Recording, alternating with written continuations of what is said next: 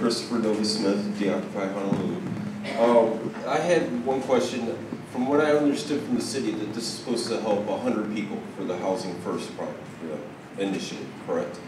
So if we're only helping 100 people, and we're taking the funds from Housing First for something that's temporary, that still has no guarantee if we're even able to start this, how are we going to put that money back into Housing First to make sure that that initiative is able to keep going?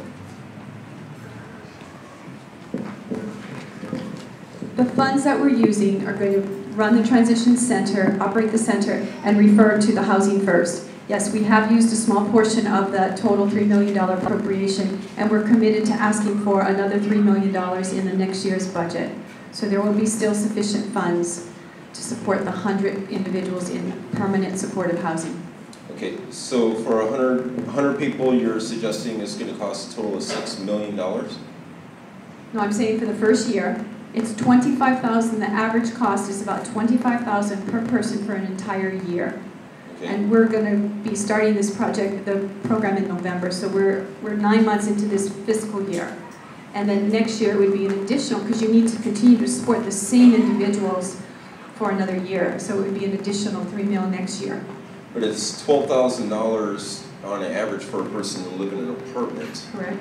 So us taxpayers are paying twice the amount to deplete our community resources even further to do something that's much easier, you know, in the short and long term. Is it Christopher? Correct? Yes. Okay, Christopher. It's $25,000 of which per person per year. $12,000 pays for the rent. The $13,000 pays for the case management and the supportive services. It does that assessment. It determines whether these individuals need mental health support, substance abuse support, other life skills training, and all of that is wrapped up into that same $25,000, the housing and the supportive services.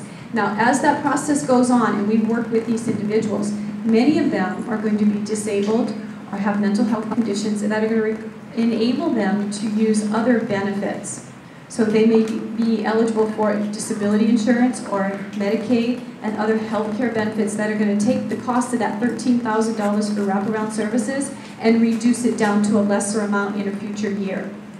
Okay, so that $25,000 per person. Give me okay, well, so it's $13,000 more on top of what taxpayers are already paying for, correct? Because these services are already here. The problem that I see with the way everything's ran within the government, it's in several different buildings. And like for EBT, for instance, right? They only help 12 people a day.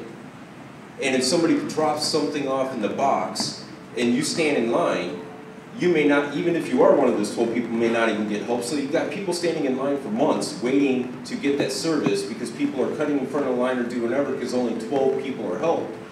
What I'm getting at is, it seems like we're wasting more funds for 1% of the chronic or actually 10% of the chronic homeless and 1% of the actual homeless that's on the island. Because we have 9,500 people that's homeless on the island. And I'll ask Director Williams to wrap this up. If you want to discuss further, we can discuss after the meeting outside. I want to make sure that everybody has a chance to comment. I don't think I'm asking hard questions. So I think they're easy questions. I'm going to ask her to answer the question. I'm going to ask her to answer the question to wrap it up so we can move on to the next one. Okay.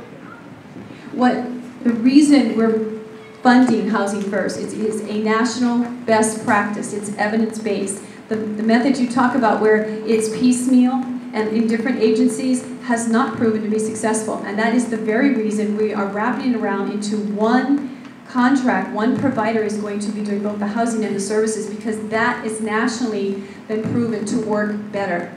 Right. So that answers your question. But for 100 people and not the 9,500 that's on the island. Christopher, we are the city and we have what funding we have, and we appreciate that support. I hear you have $40 million that's been allotted to it, and so far you want $6 million to help 100 people. We can talk about